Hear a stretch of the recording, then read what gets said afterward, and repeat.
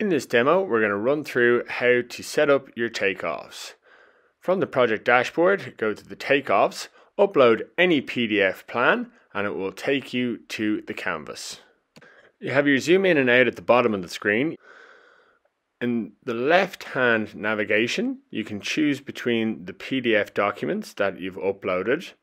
By clicking the three dots in the bottom right-hand corner of the thumbnail, you'll be given additional options to rotate, clone, download, and delete plans. Also, you can rename them. You can also pin PDF pages. So if you have a document of 100 pages and you only want to work off of 5, you can pin them for easy access. Something is very important to be aware of is Houzz is automatically set as page scale is 1/4 inch is equal to a foot. By checking the box here, you'll be given all of the page scales you can think to work with. Should you need to calibrate the plans yourself, you can use the Find Page Scale. If you've uploaded multiple PDF documents, you'll be able to select them from the drop-down menu in the top here. Okay, that's the housekeeping out of the way. Let's get to measuring. The rectangle is simply click, drag and drop, and that will give you the square footage of any symmetrical area. What we encourage people to do early on is set up your categories and groups. By checking any of the tools in the icon menu, you can select Create New Group. Here you can create a group. In this example, we're going to create timber flooring and give it a category, flooring.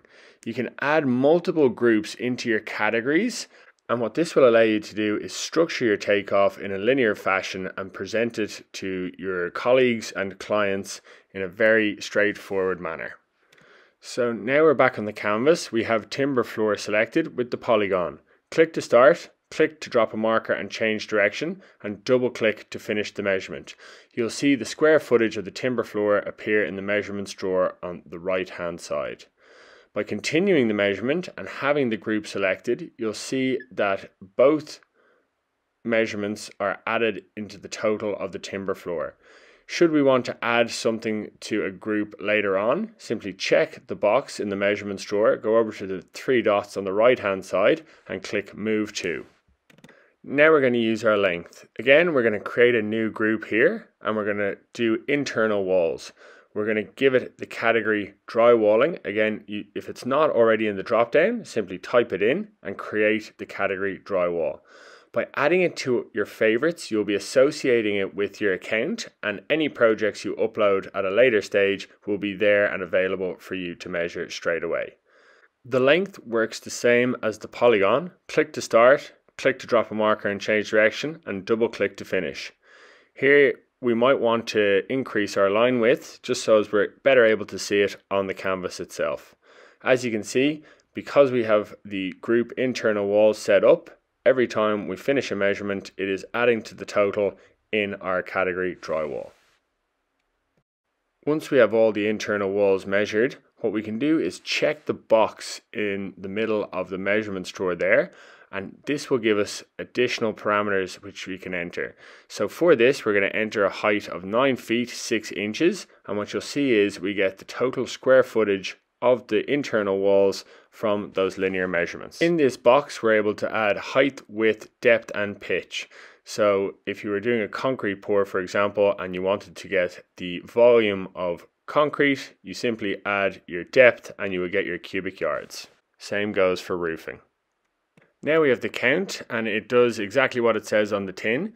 With this, you can count toilets, vanities, electrical sockets, fans, whatever you can think of, you can count. This comes in really handy when you're doing multi-story projects and you need to count doors, windows, whatever it may be. Then we have the annotation tool, and what this allows you to do is write notes on the plans themselves. Keep in mind, everything you do on the takeoff canvas, you can save it as a PDF and send it to clients or teammates, whatever it may be. So with the annotation, write your note, click the arrow tool and point exactly where you are referring to.